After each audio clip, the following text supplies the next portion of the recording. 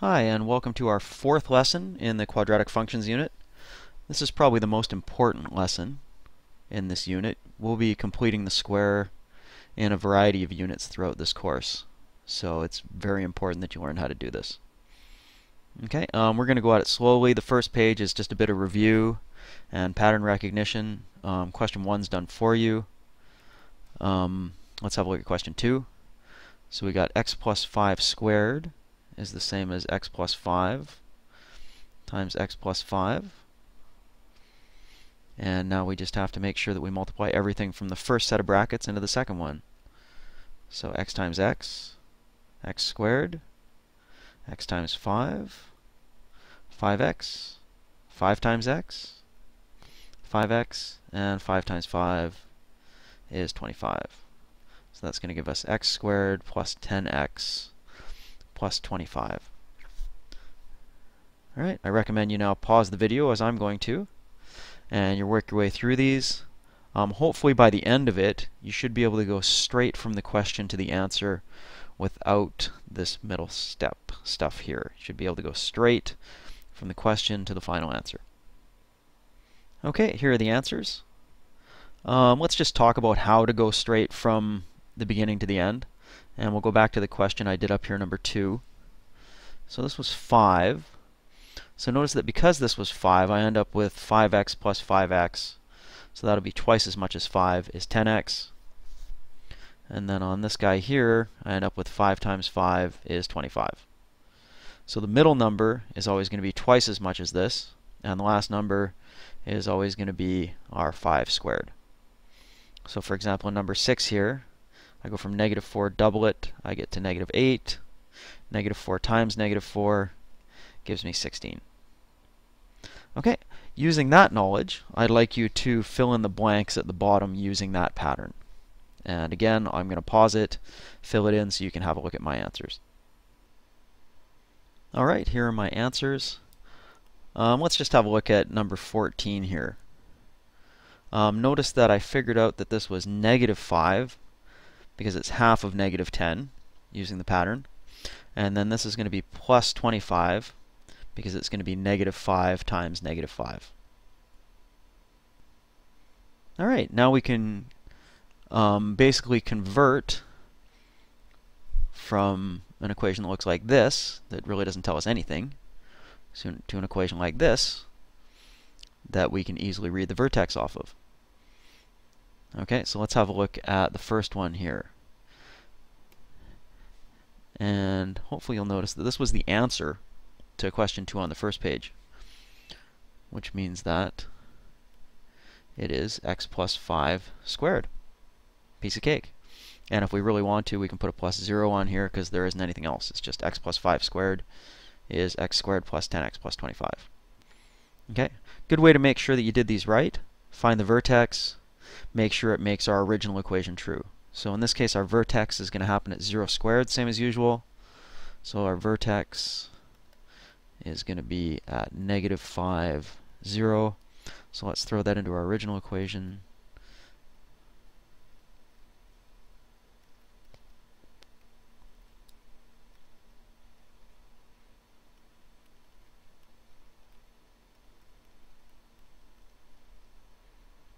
Perfect. So it also makes that true.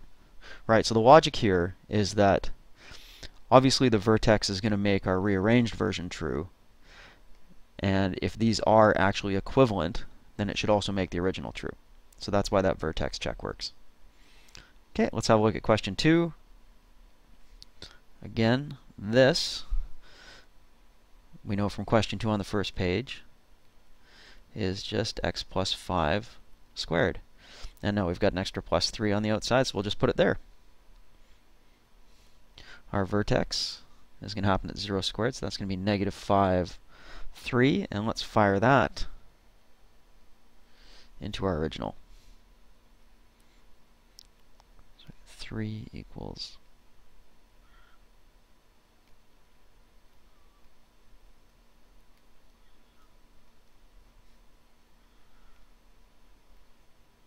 oops, that's a minus.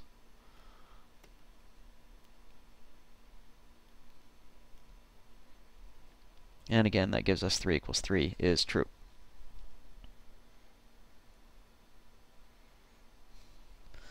All right, so now notice that plus 28 is the same as plus 25 plus 3. So we're just going to have the exact same answer as last time. So the trick is now, how can I see that 28 is actually 25 plus 3, which is what we need it to equal if we're going to be able to get this first part with a 3 left over. Okay, and I'm not going to bother doing the check because it's exactly the same as question 2.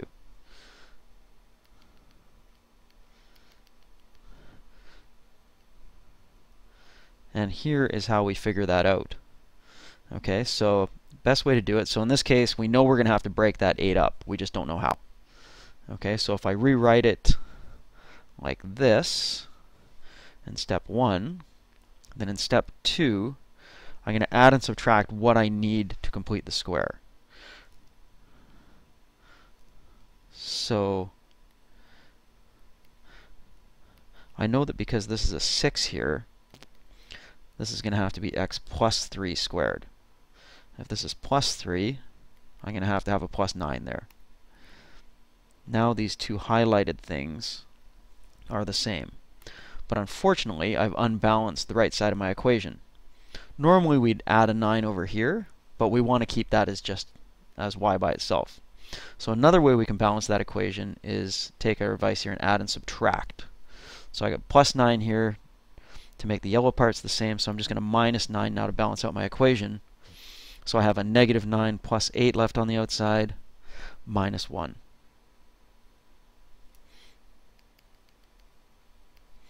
Okay, let's find our vertex. Is going to be negative 3, negative 1, because that's when we have 0 squared. Let's fire that into our original.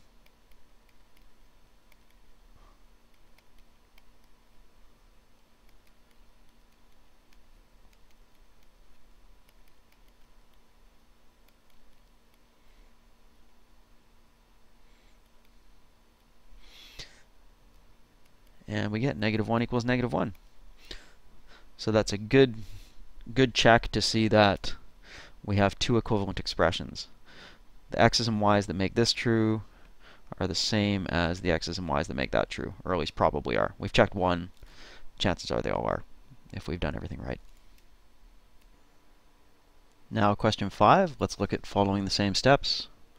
So I'm going to rewrite my equation as x squared plus 8x, leave a space, plus 19. And I know I want that to look like x plus 4 all squared, because 4 is half of 8. 4 squared is 16. Now the highlighted pieces are the same. I subtract 16 over here to balance things out. So this is plus 3. That means my vertex is going to be negative 4. Oops. Negative 4 gives me 0 squared. And that leaves me with y equals 3. Throw it into our original.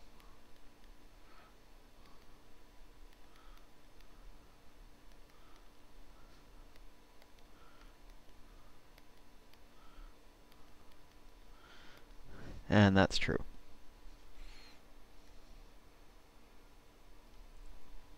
Okay, question 6, same thing. Leave a space.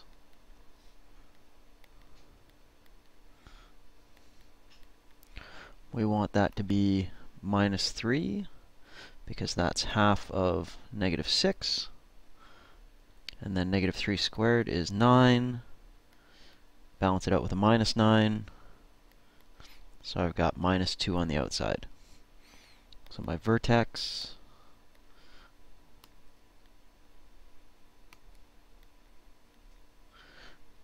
is going to be 3, negative 2, because 3 gives us 0 squared.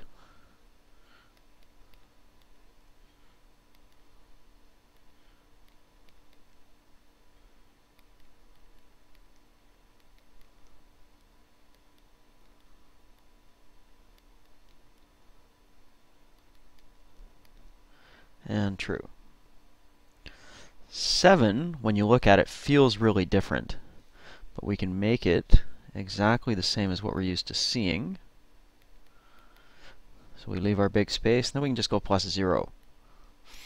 Then it feels exactly the same as the other questions, even though there wasn't a 0 there to start with.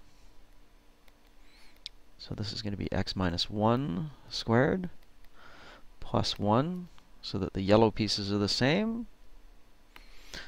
Minus 1 to balance things out. So our vertex is going to be 1, negative 1. Throw that into the equation, our original, to make sure that also makes our original true.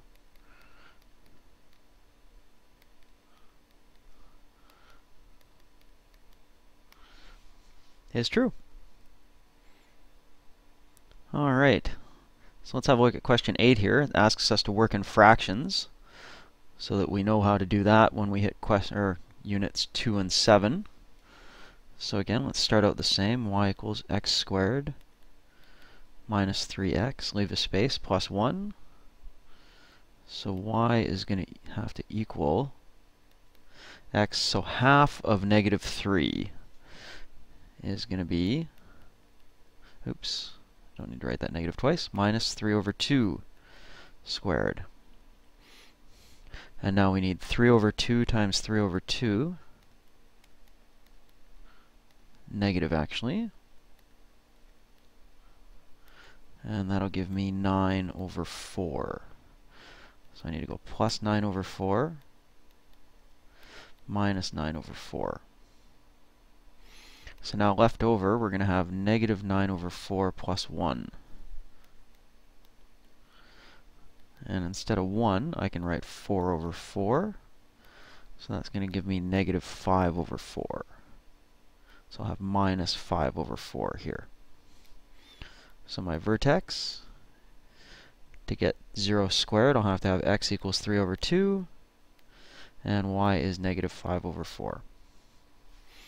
Okay, and let's fire that into our original as a quick check.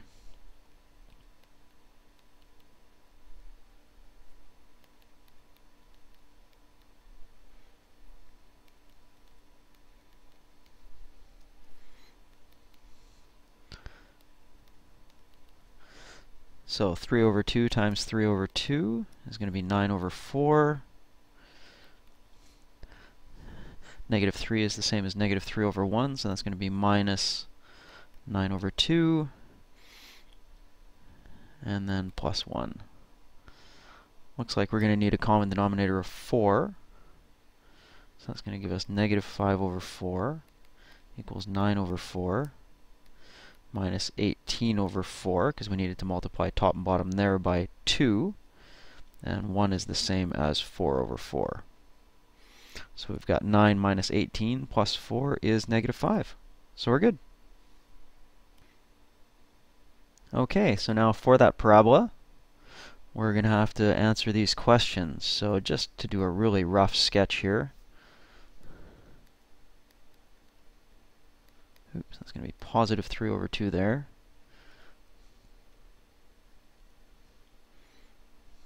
Actually, this isn't really to scale. That's okay. Negative 5 over 4 there. So there's a rough idea of what our parabola looks like. So our axis of symmetry is going to be at x equals 3 over 2, domain. X can be anything. Range, y is going to have to be greater than or equal to negative 5 over 4. And we've got the bottom of a valley, so that's a minimum of y equals negative 5 over 4 at x equals 3 over 2.